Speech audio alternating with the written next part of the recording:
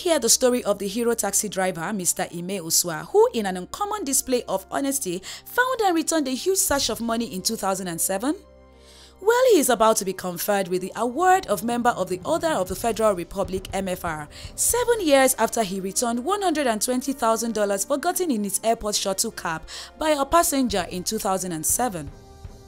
Since the incident, some private and public organizations, including the Security and Exchange Commission (SEC), have recognized him with awards and monetary rewards.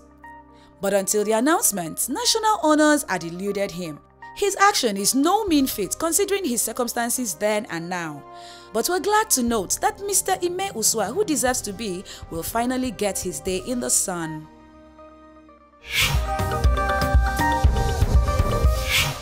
There have been different speculations regarding the future of the Super Eagles coach and the technical advisor Stephen Keshi with the national team. We've shared the ups and downs, maybes, hopefullys, but this is one situation that refuses to be resolved. For those of us who hoped that Mr. Keshi's presence at the Nations Cup qualifiers meant that the end was in sight, he wants to set that record straight. In a phone interview, Mr. Keshi has clearly stated that no negotiations regarding his salary have been concluded and he is yet to accept any terms. The coach added that the delay in negotiation may have a lot to do with the current issues with the Nigerian Football Federation. Now, Nigeria has a title to defend at AFCON, and so we know we're not asking for too much when we think that perhaps this matter has gone on for far longer than necessary. What do you think, guys? Share your thoughts on our platforms using the hashtag #SayIt.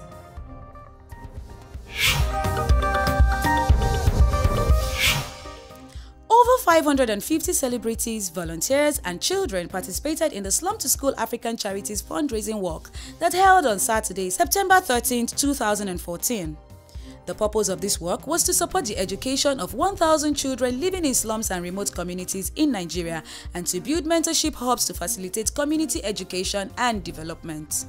The walk was a huge success and attracted several personalities including Mona Lisa Chinda, A.Y. Maku, Julius Agu, Timi Dakolo, Ibinabo Fibrasima, Segun Arinze, and many others.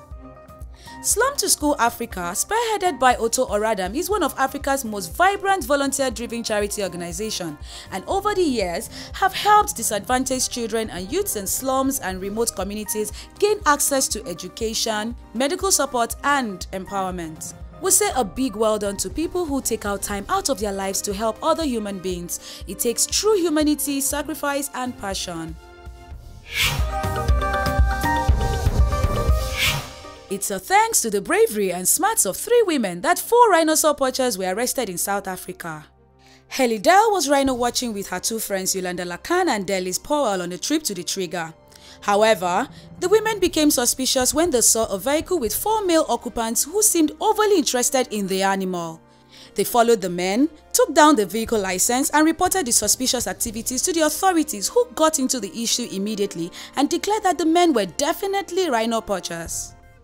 According to the reports, the 2 men in the car were held at gunpoint by officers who succeeded in getting them to reveal the location of the other 2 poachers.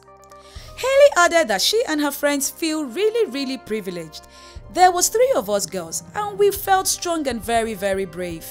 It must have taken a lot of guts to do that, but it's awesome to see these brave women going out of their way to do something that they really didn't need to do and in the process help to make a difference.